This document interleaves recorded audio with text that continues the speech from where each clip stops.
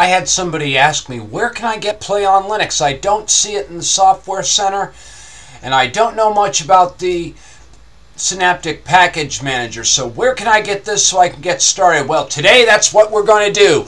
We're going to play on Linux.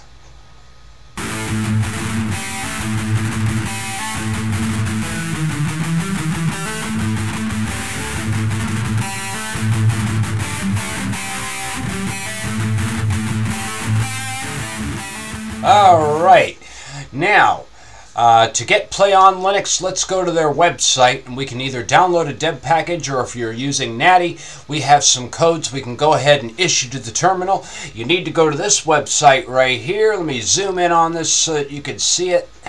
That is playonlinux.com/en.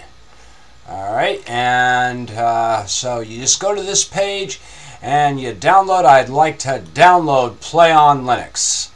It'll tell you to go to the download page. The current version is 4012. I probably have that installed, but that's okay. We can still go through the installation process anyway. I'm running Pinguy OS, which is a flavor of Ubuntu, so I want to get the Ubuntu package.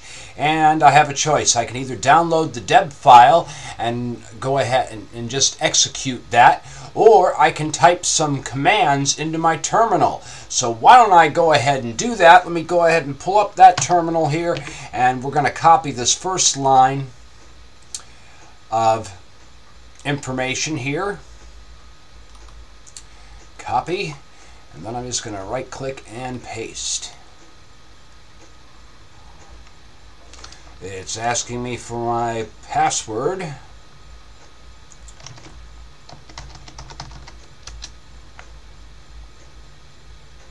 Oops. Helps if I learn how to type. Okay, we've added the repository. Alright, and then we'll get the second line in here.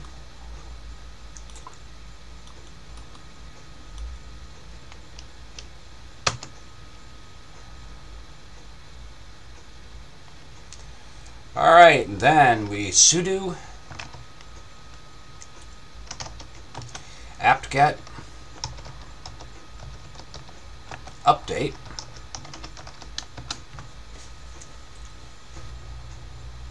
Next, we type in sudo apt-get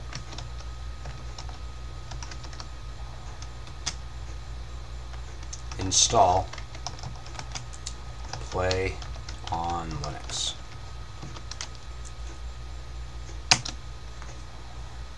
Okay, it's telling me that mine is already up to date. 0 upgraded, 0 newly installed, 0 to remove, and 3 not upgraded. No problem. At least I know that it's fresh. The reason I showed you to use your terminal to do this is because every time your system updates, it will download the latest Play on Linux version for your computer. If you just download the Play on Linux deb file, it's not going to update itself when your system updates. So it's always good to have this in your repository listing. Okay, next we're going to go ahead and launch the program. First I'll close this. And here it is.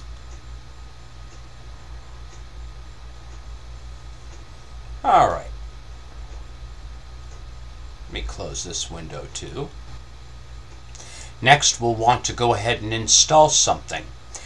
So I'll press install, and then let's pick an application.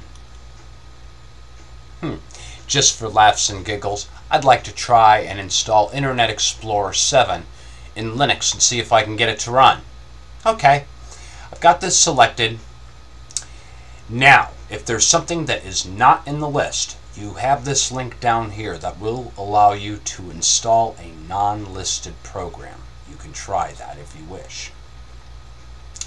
Alright, so we're going to go ahead and install this.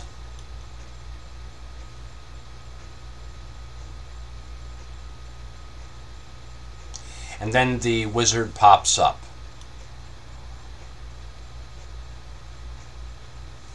As you can see, it's downloading Wine version 1.3.6. The nice thing about this software is it's going to go ahead and download all of the requirements that are needed to get this program properly running. Now this may take a moment, so I'm going to pause the camera, but I'll be right back. All of the dependencies and everything for Internet Explorer has downloaded, and now we are greeted with a nice little prompt asking us what language we wish to use. So naturally I'm going to pick English because that is the only language I can speak. Mi español no está bien. And then it's going to download Internet Explorer 7. Now that the program has finished downloading, we are greeted with this wonderful screen asking us to back up our files, close all programs, which I'm not going to do, disable antivirus and anti-spyware scanners.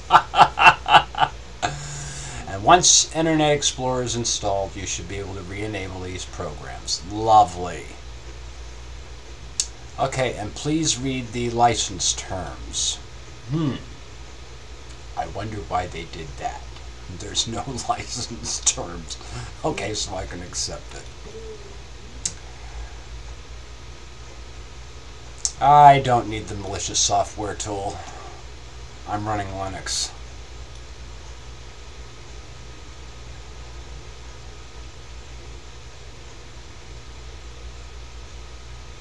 Now we're getting required updates.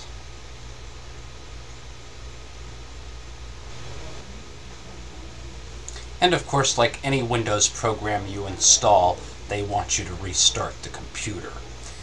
Well, I know it's not going to restart Linux, so let's go ahead and restart. What it's going to do is simulate a reboot.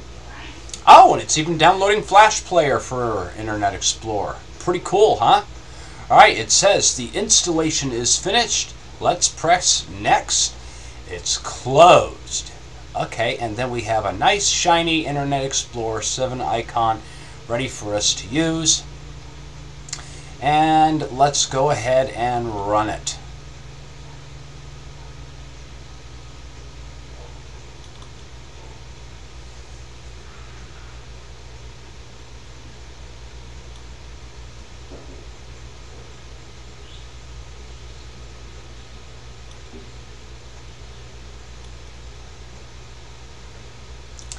Alright, and as you can see here, we have Internet Explorer 7 running natively in Linux. How do you like that?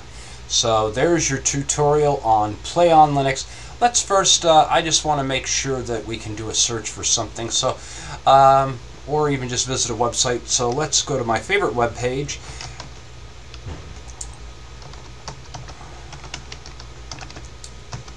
We'll go to distrowatch.com.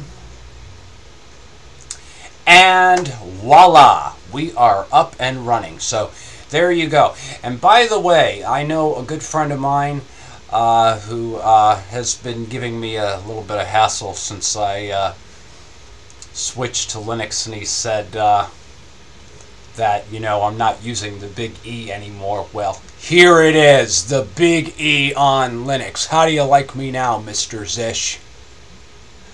If you thought this tutorial was useful, please hit the subscribe and the like buttons down below. Also, if you have any questions or comments, please fill out the forms and I'll be happy to answer them. And if it's a question that I really like, I'll make a video response of it. Thank you for watching, and we'll see you next time.